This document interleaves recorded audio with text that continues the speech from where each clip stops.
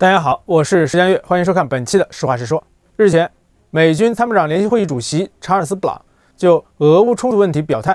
任何军事冲突都不能完全通过军事手段解决，最终将以外交解决的方式告终。虽然布朗没有直接说要停战谈判，但这依然是一个支持俄乌和谈的信号。随着巴以冲突的加剧，到底是继续援乌还是转向援助以色列，在美国国会内部已经吵翻了天。拜登最近提出的多项援乌建议都遭到了共和党人掌握主导权的国会众议院否决。针对援乌提议连续被否决，加之美国方面专项援乌资金已经见底，甚至还把拜登逼急了，直接喊话国会，不能让普京获胜，因为俄罗斯不会止步于乌克兰，可能会继续攻击北约盟国。届时美国将不可避免地被卷入战争。同时有美国记者也在近日爆料，美国防长奥斯汀曾公开威胁过国会议员，声称如果国会不支持白宫向乌克兰继续提供援助的请求，到时候就有可能会派遣他们的亲人参加对俄战争。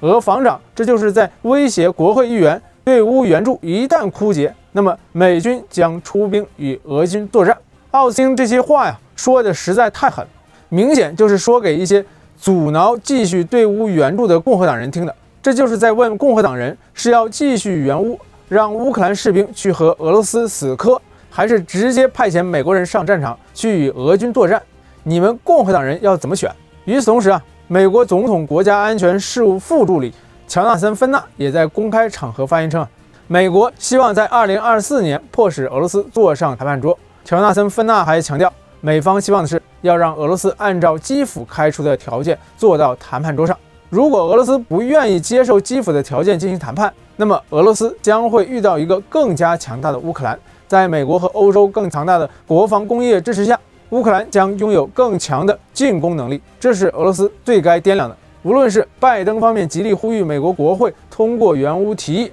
还是美国防长威胁一旦对乌援助枯竭，将出兵与俄军作战，这都是在进一步逼迫共和党松口，让共和党议员不要再对援乌提议紧咬不放了。同时，美国总统国家安全事务副助理的话已经解释了，为何在美军最高将领透露出和谈之意的同时，拜登与奥斯汀等人又在想方设法地要求继续对乌援助。美方的表现并不是自相矛盾，拜登政府的意图是依然想让乌克兰具有进入2024年后继续维持战争的能力，以便在占据某些优势的状态下把俄罗斯拉上谈判桌，从而确保最终获得更多的战略收益。现在拜登不可能愿意完全放弃乌克兰，这不符合美国在欧洲的战略利益，更别提拜登政府已经为俄乌冲突花了1000多亿美元，谁都不愿意这白花花的银子打了水漂。当然继续下去，美国也难以获得更多的战略收益，所以谈判是止损的必要条件，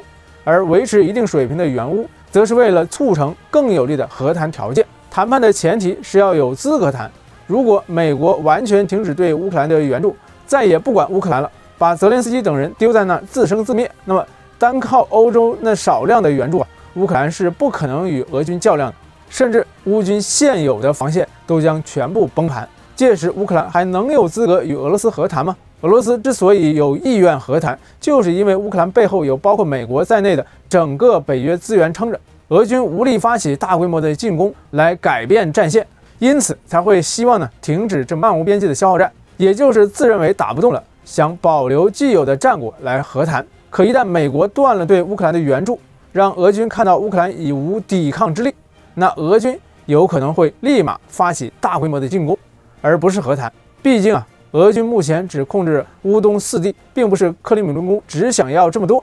实在是打不动了，只能保住这么多控制区。白宫接下来会和共和党进行一系列的博弈和利益交换，从而确保能继续让国会掏钱维持对乌援助，但往后的援乌也只会保持在一个较低的水平，保住乌克兰不要这么早就崩盘，直到俄乌实现和谈停火。现在最棘手的情况是之前美国国会拨出的专项援乌资金到今年年底就会彻底耗尽，留给拜登政府的时间不多了。如果在这1个月内拜登及民主党还没能把共和党搞定，那乌克兰的处境可就危险了，说不定可能真会扛不到和谈阶段。